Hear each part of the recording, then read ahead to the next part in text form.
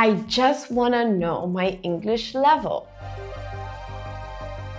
If this sounds like you, then today I have the answer for you. Have you heard of ChatGPT? You know, those apps that know it all?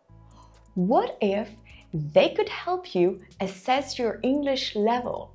Wouldn't that be great? But does it really work? This is the question that I'll be answering today, and you won't believe the results. Stay until the end to find out if you could actually test yourself using ChatGPT. Do you know what the most important thing in learning a language is? Consistency. Even if you do 10 minutes a day, do it regularly. We have an amazing app to help you learn little by little every day.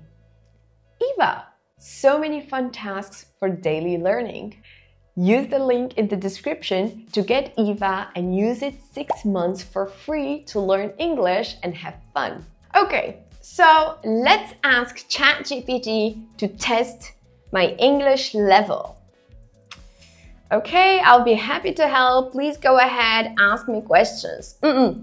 I don't want to ask questions.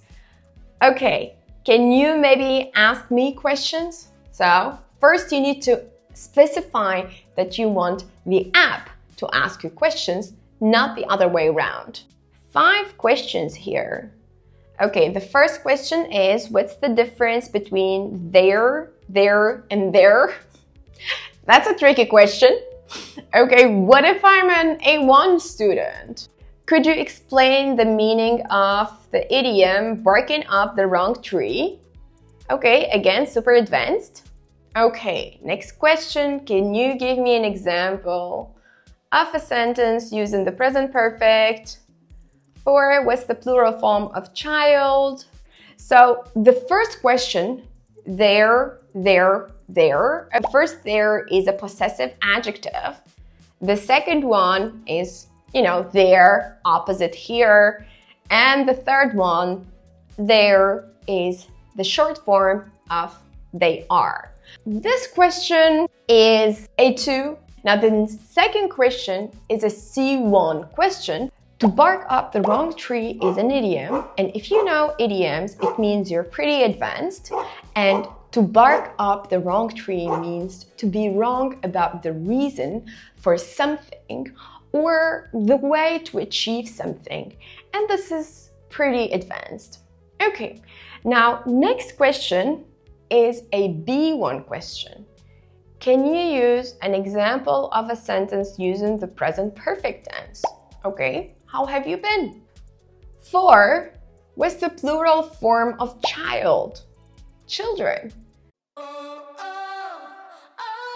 So I personally, as a teacher, would not do it like this. I find this a bit random. It's not like the first question is easy and it gets more and more difficult as we go. Let's see what the app has to say about my level. Great job! Here's some feedback on your answers.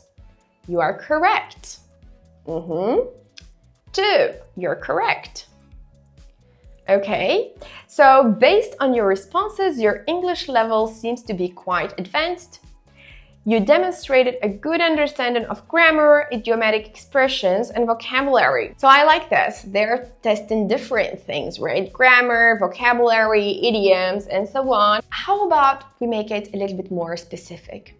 Create a short test with multiple choice questions appropriate for C1, C2 students to determine my English level. Sure, I can create a short multiple choice test to help identify your English level between C1 and C2. Here are 5 questions. So again, I'm given 5 questions.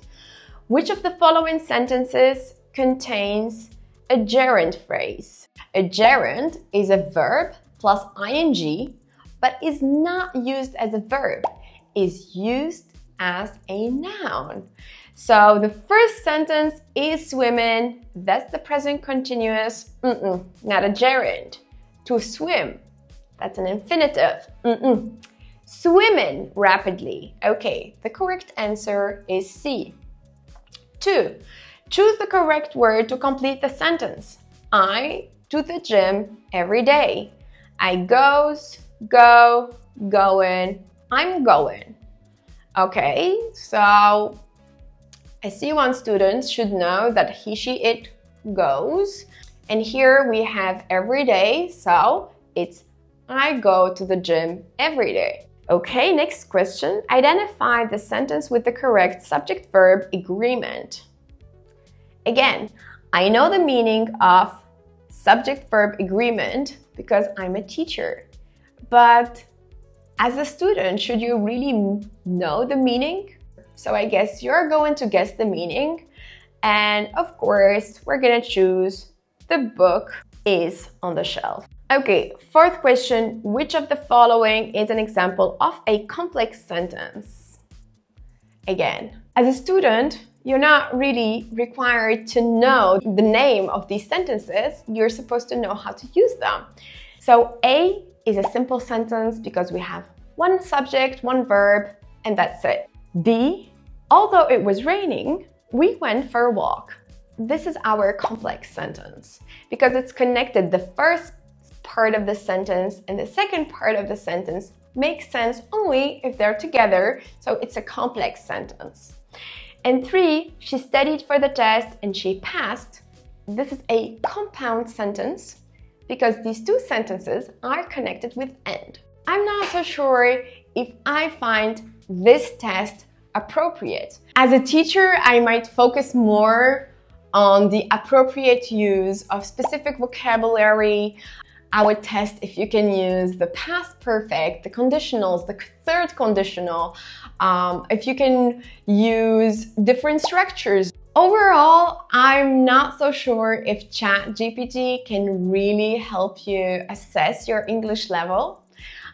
It's a good practice, especially that it tells you if your answers are correct or if they are wrong.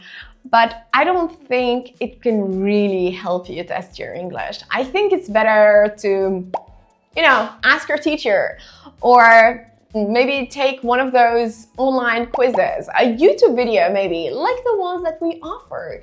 So if you would like to know your English level, why don't you instead watch this video here and check your vocabulary level?